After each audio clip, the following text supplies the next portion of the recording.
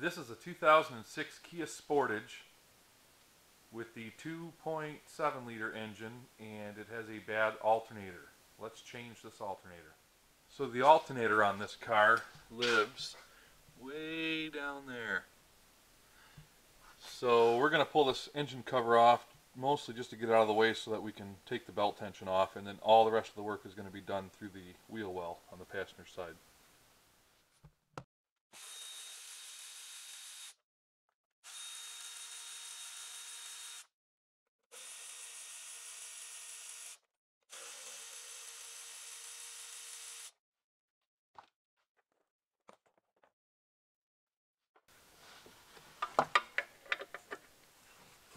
So we're using a 3/8 ratchet in the end of that serpentine belt tensioner. There's a square hole cut out that fits it, and we're going to pull back on the tensioner and we're going to slide the belt off this smooth pulley right here.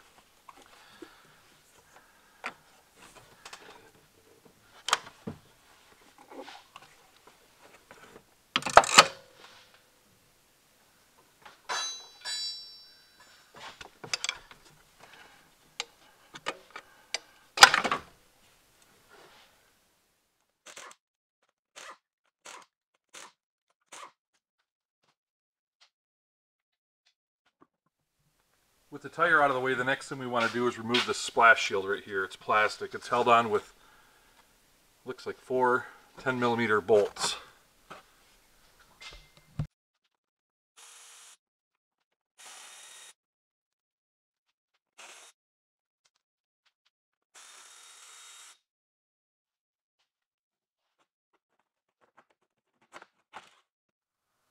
I'm getting ahead of myself here. I want to disconnect the battery before I get too far along.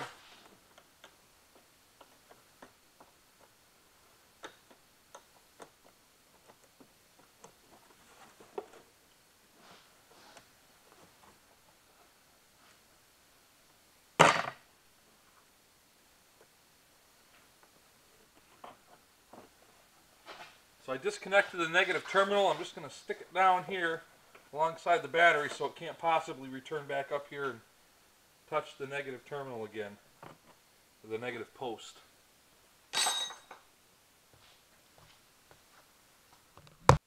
So with that splash shield out of the way, we can see our alternator right here. There's a bottom bolt right there, and then there's another bolt up higher. There's only 2 bolts that fasten it. I believe you just got to loosen this lower bolt, and the upper bolt, the short bolt, you take it right out.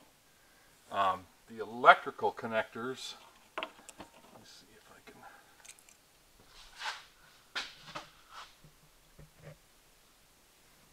are way up there. Unfortunately, my light's screwing with it. Unfortunately, this is an all-wheel drive, so there's a big transfer case, no way of getting your hand up in there. So I may have to unbolt it and try to spin it around to get at those. I don't know if you can see it or not. Let me move my light. Let me dim my light. But the bottom of that alternator, come on, it's got kind of a reddish rust coming out of it. Whenever you see that, that's a good indication that your alternator has failed. Typically the bearings inside it go bad.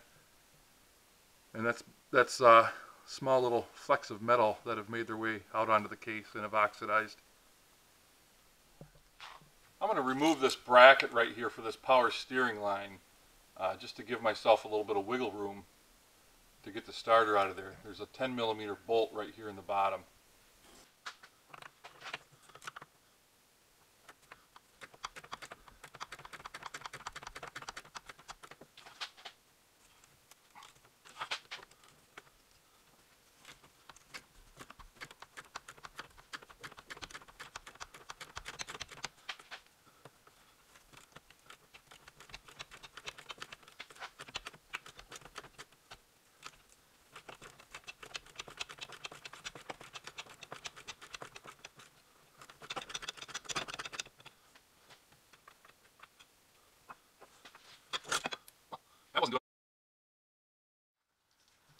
The bottom bolt is a 14mm.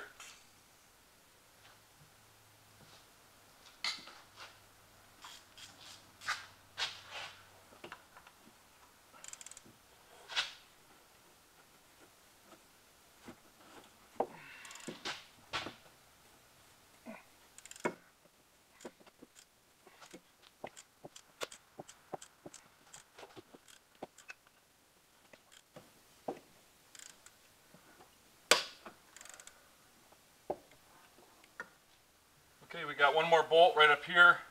The small bolt on the top, that's going to be a 12 millimeter.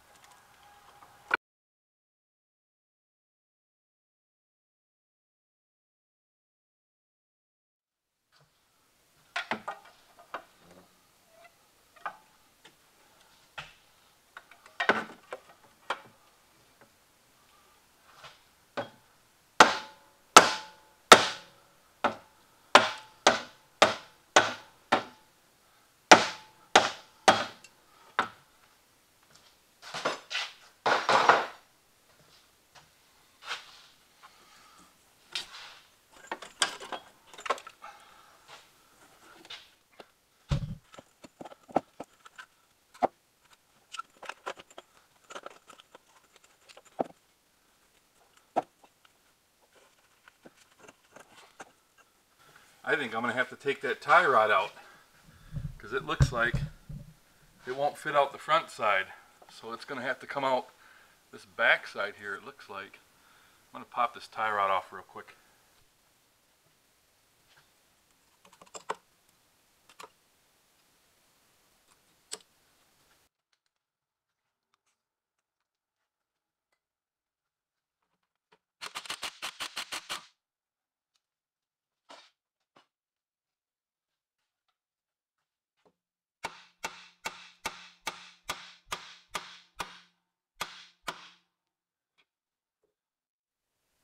Okay, so I grabbed the other tire and I turned it all the way to shorten up this tie rod, and then that gives me enough room to sneak in back here. And let's see if I can get you on it.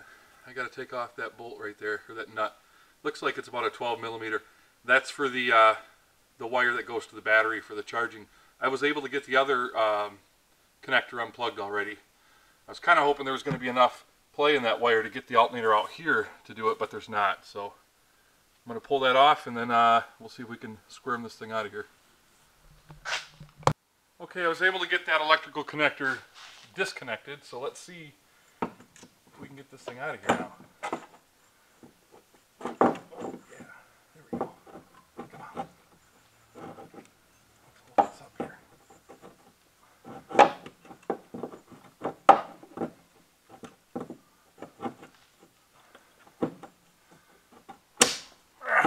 That's no good. Come on.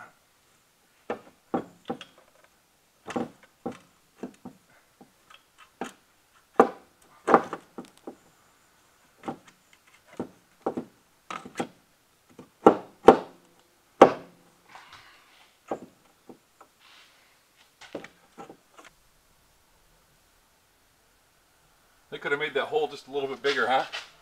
So this right here, you can see that this bracket right here is slotted where that lower bolt sits in. So there's no reason, well, there's no need to completely remove that bolt. You can just put it in the alternator loose and reinstall it. Okay. Okay, always compare your parts. Make sure they're correct. Everything looks like it's oriented correctly.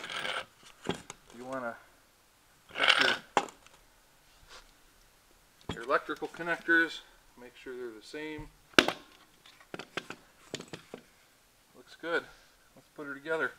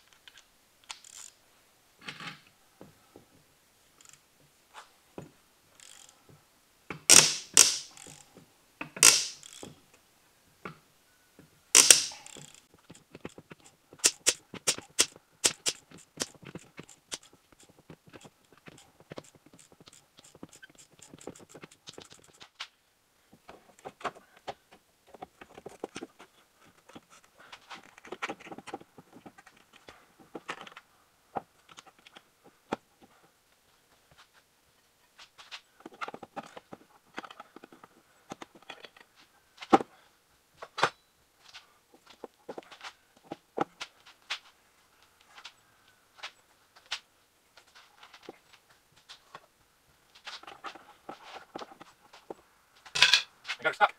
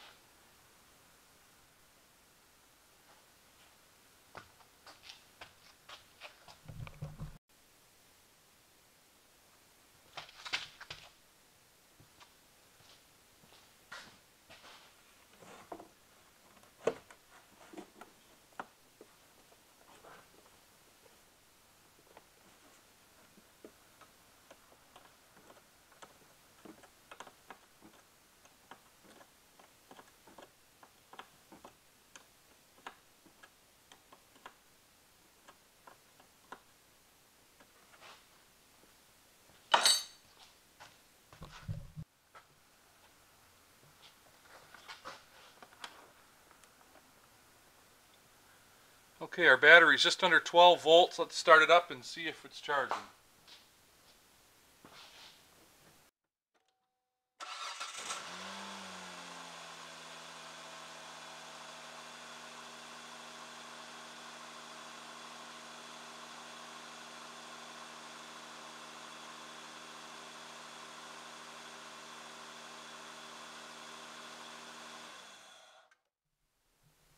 I'm not going to bore you guys with putting the tire back on because I'm actually going to do, I'm going to replace the front brakes, pads, and rotors, and I'm not going to film that. So if you guys found this video helpful, give me a thumbs up, hit subscribe, check out my other videos. Thank you.